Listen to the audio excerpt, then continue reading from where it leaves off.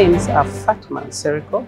I'm the coordinator of the Federation of Uganda Employers Women Executive Chapter.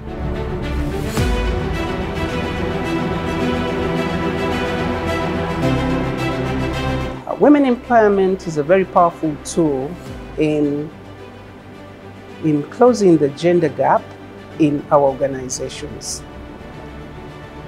In 2010, less than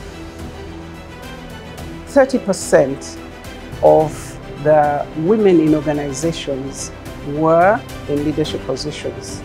Now, looking at 2021, more women are in leadership positions, are on boards. And it is because we have adopted the women empowerment principles and championed them among the organizations that joined the Federation.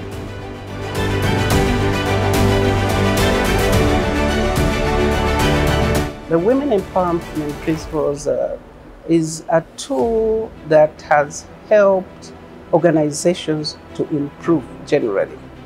One, it has had organizations able to tap more of the talents of their employees because both men and women are tapped equally.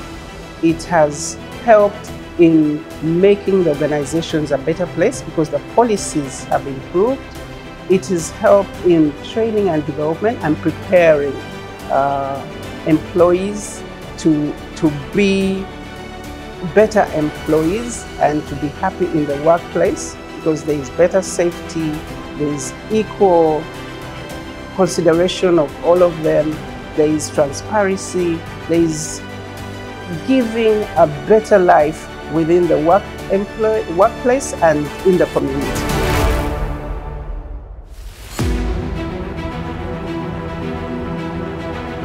One, the Federation has made sure that organizations tap their best talents, and also the annual Women's Leadership Conference, which is held, which showcases the talents that organizations can tap into to improve in the workplace.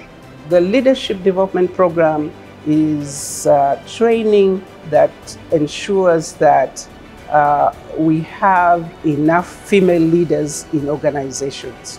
Now, since 2011, over 200 women have been trained. And these women are now on boards in our organizations, basically in the private sector.